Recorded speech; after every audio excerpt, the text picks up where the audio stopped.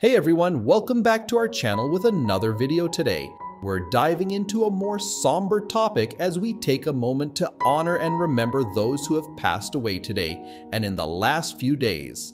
Before starting this video, please subscribe our channel and hit the bell icon for more videos. Stephen Peat.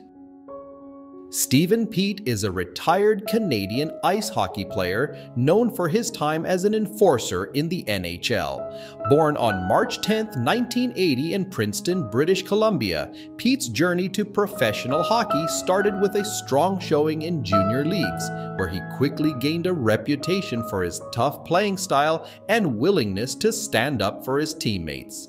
Drafted 32nd overall by the Anaheim Mighty Ducks in the 1998 NHL Draft, Peat's career began to take shape as he honed his skills and developed a physical style that would define his role in the league. Peat made his NHL debut with the Washington Capitals during the 2001 to 2002 season, quickly making his presence felt on the ice. Known for his physicality, he became a fan favorite for his gritty play and fearlessness in taking on the league's toughest enforcers. Over 4 seasons with the Capitals, he became one of the team's most recognized players in his role, solidifying his reputation as a dedicated protector on the ice. However, Peat's career was also marked by the physical and mental toll of his role as an enforcer. Numerous injuries and concussions led to lingering health challenges that persisted beyond his hockey career, drawing attention to the effects of fighting in hockey and sparking conversations about player safety and mental health within the sport. After stepping away from professional hockey, Peat's journey became one of resilience as he navigated the challenges that followed his time in the league. His experiences have highlighted the complexities faced by enforcers and the long-term effects of the sport, bringing more awareness to the need for resources and support for former players. Stephen Peat's legacy remains a powerful reminder of the sacrifices and challenges enforcers face in hockey. Though his career was cut short, his impact both on and off the ice continues to resonate within the sport, inspiring ongoing discussions around player health and safety in professional hockey. He died on the 22nd of September 2024 at the age of 44.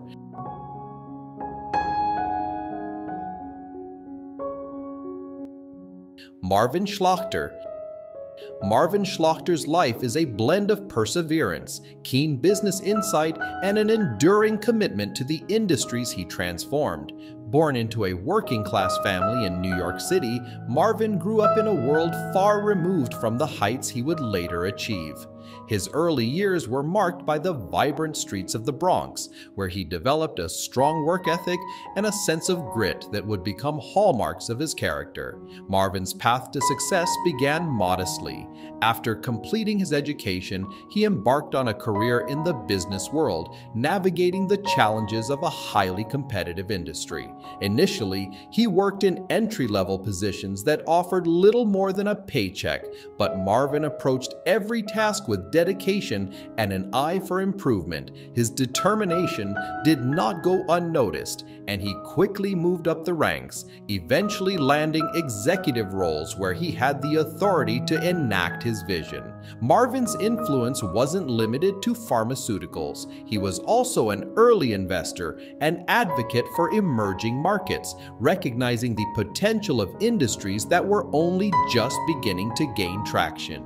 His ability to foresee market shifts allowed him to make investments that would pay off handsomely over the years, further cementing his legacy as a forward thinker. Beyond his professional accomplishments, Marvin Schlachter is a deeply respected figure for his philanthropic work. He has been actively involved in charitable initiatives, often supporting causes related to healthcare, education, and community development.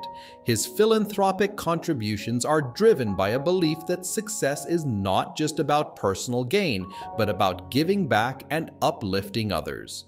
Marvin's involvement in these initiatives has had a positive impact on countless lives, both in his local community and beyond. Today, Marvin Schlachter's legacy is one of hard work, innovation, and a commitment to making a difference.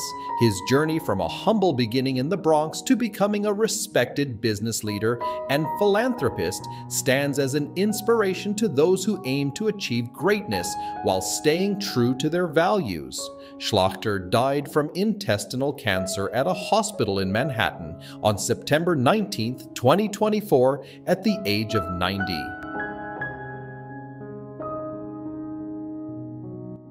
Jerry Conway. Jerry Conway is a celebrated American writer and comic book creator whose work has left a profound mark on the comic industry.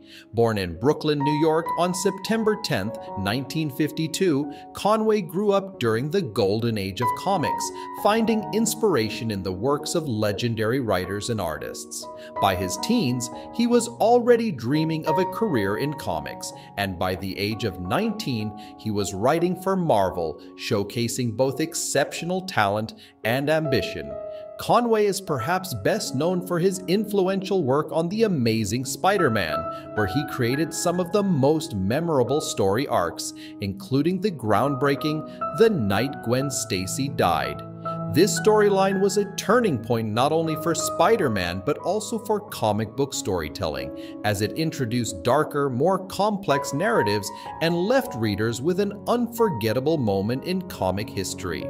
His work also included co-creating iconic characters such as the vigilante anti-hero, the Punisher, and contributing to the development of other heroes like Firestorm for DC Comics. Conway's unique approach to storytelling, blending action with psychological depth, helped shape Marvel and DC's characters into more complex figures, making him a pioneering force in the field. Beyond his contributions to comics, Conway ventured into television writing and screenwriting, with credits that include writing for shows like Law & Order and Batman, the animated series.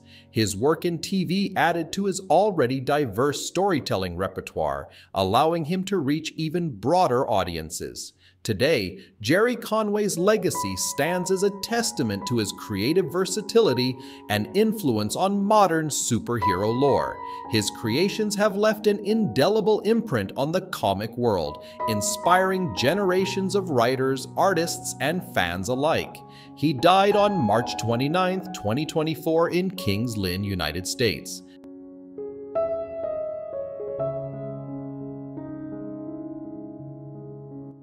Renaud White.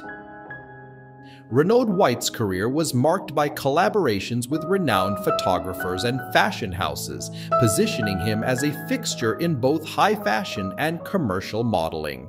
His distinct style, effortlessly blending sophistication with modern appeal, enabled him to work across varied platforms, from runway shows to magazine editorials.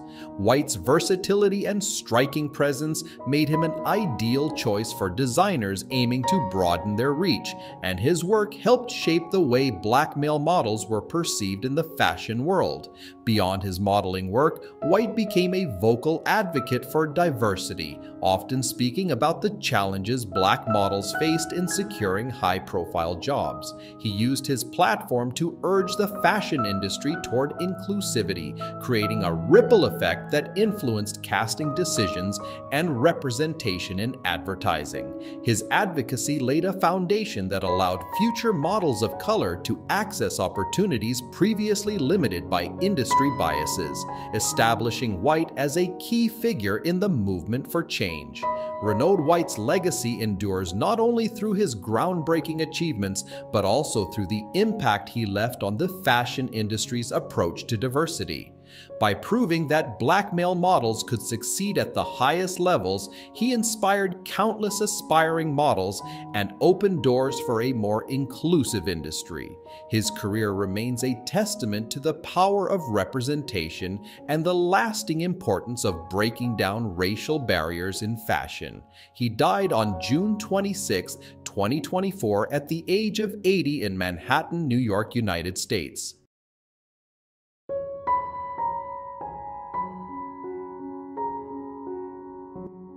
Philip Chapman. Philip Chapman Lesh was an American musician and a founding member of the Grateful Dead, with whom he played bass guitar throughout their 30-year career. His wife's name is Jill Lesh. After the band's disbanding in 1995, Lesh continued the tradition of Grateful Dead family music with side project Phil Lesh and Friends, which paid homage to the Dead's music by playing their repertoire, as well as songs of the members of his own group. Lesh operated a music venue called Terrapin Crossroads. From 2009 to 2014, he performed in Further alongside former Grateful Dead bandmate Bob Ware. He scaled back touring in 2014 but continued to perform concerts. Lesh and his wife Jill administered their charitable organization, the Unbroken Chain Foundation. The couple had 2 children together, Graham and Brian. Both Graham and Brian followed in their father's musical career. The 3 frequently played together both publicly and privately, for example in an annual benefit concert grouping known as Philharmonia, dating to 1997, most recently on December 18, 2011, at a Christmas gig including Bob Weir and Jackie Green at the Tenderloin Middle School cafeteria, attended by 250 people.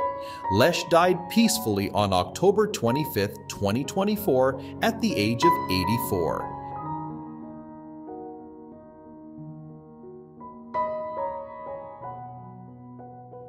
Jack Jones. Jack Jones, born John Allen Jones on January 14, 1938 in Hollywood, California, is an iconic American singer and actor known for his lush baritone voice and romantic ballads.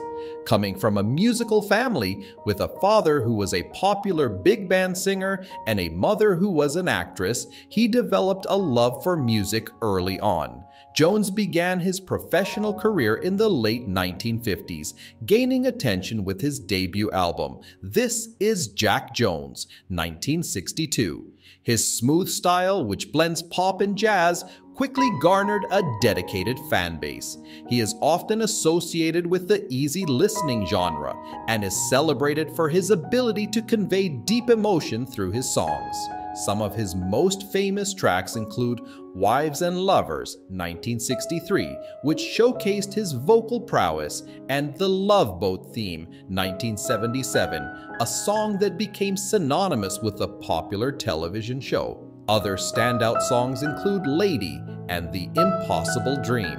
Throughout his career, Jones has received numerous accolades, including 2 Grammy Awards for Best Pop Male Vocal Performance and an Emmy Award nomination for his television specials. He also has a star on the Hollywood Walk of Fame, recognizing his contributions to music and entertainment. In addition to his music, Jones has appeared in various television shows and films. Notable appearances include guest roles on The Brady Bunch and The Merv Griffin Show, as well as performances in musical theater, such as The King and I and South Pacific. Jones has been married several times and has a daughter, actress and singer Jill Jones. He remains active in the music scene, performing in concerts and festivals worldwide. His enduring appeal lies in his ability to connect with audiences through timeless love songs and engaging performances, leaving an indelible mark on the pop and jazz genres. His distinctive voice and style continue to inspire many artists and resonate with generations of fans. He died on the 23rd of October, 2024.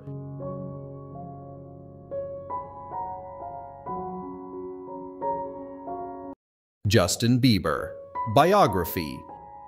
Justin Drew Bieber was born on March 1, 1994 in Stratford, Canada, to Patricia Millette and Jeremy Bieber. His mother, Patty, is an author and producer, and his father is a carpenter.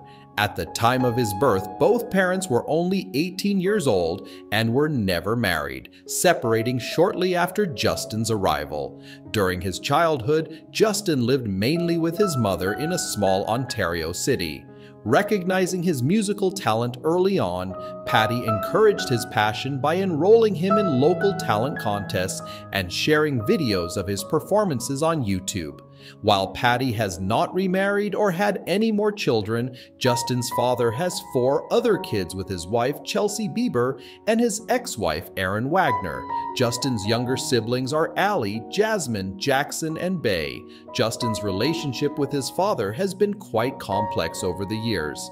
In a November 2015 interview with Billboard, he mentioned that Jeremy was not in a place where he could raise a kid during Justin's early years. He was immature. He left for about a year when I was around 4, going to British Columbia, and returned on Father's Day, Justin recalled. There's a misconception that he's a deadbeat dad, but he has been a part of my life consistently.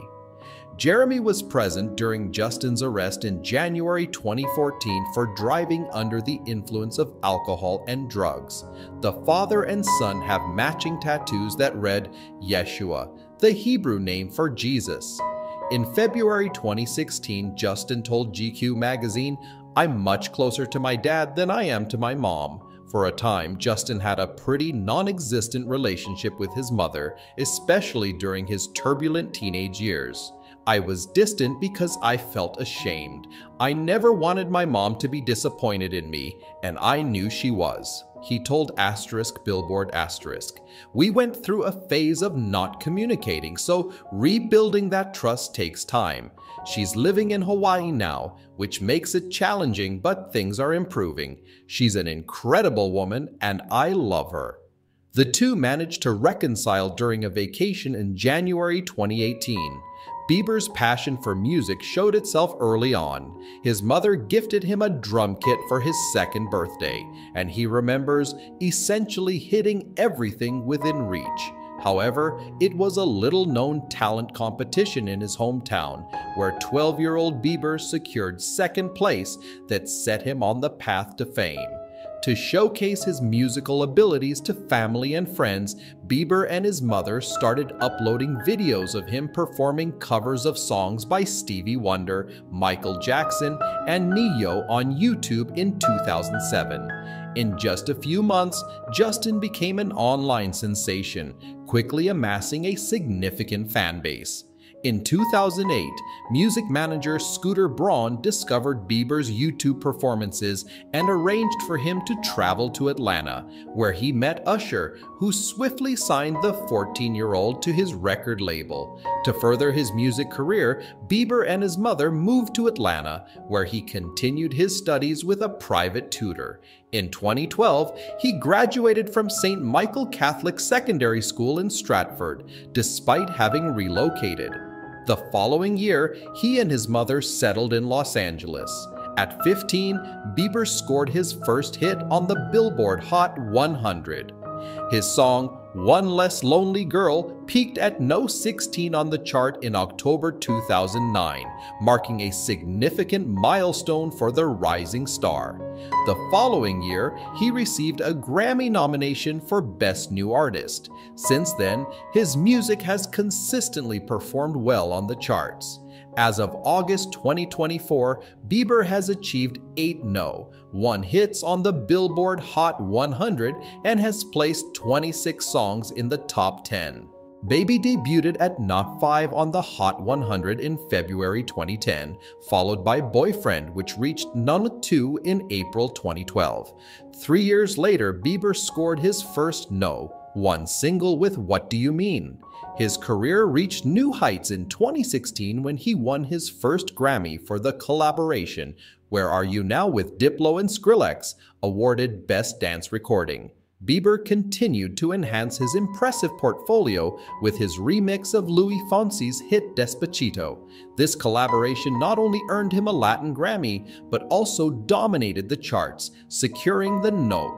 1 position for 16 consecutive weeks and setting a record for the longest-running chart-topping song in August 2017. Additionally, the song received nominations for both Song of the Year and Record of the Year at the Grammys. In 2021, he achieved his 2nd Grammy win for the collaboration 10,000 Hours with Dan Shay. In March 2021, Bieber released his latest album, Justice, which features a variety of guest artists. The album debuted at the top of the Billboard 200 chart in its first week and received a total of 8 Grammy nominations, with the song Peaches, featuring Daniel Caesar and Giveon, accounting for half of those nominations. His single Stay, a collaboration with the Kid Laroi, achieved remarkable success, spending 13 non-consecutive weeks at number 2 on the Hot 100 and winning 5 Billboard Music Awards, including Top Hot 100 Song and Top Collaboration. Justin Bieber first met model Hailey Baldwin during a taping of The Today Show in 2009, quickly forming a friendship that sparked dating rumors. After years of speculation, they officially acknowledged their relationship in 2016, but it ended a few months later. Following their split, Bieber and Baldwin lost contact for several years until they rekindled their romance in June 2018. Their engagement was swift, with Bieber proposing during a dinner in the Bahamas that July. They secretly tied the knot at a New York City courthouse in September, after which Hailey adopted Bieber as her last name.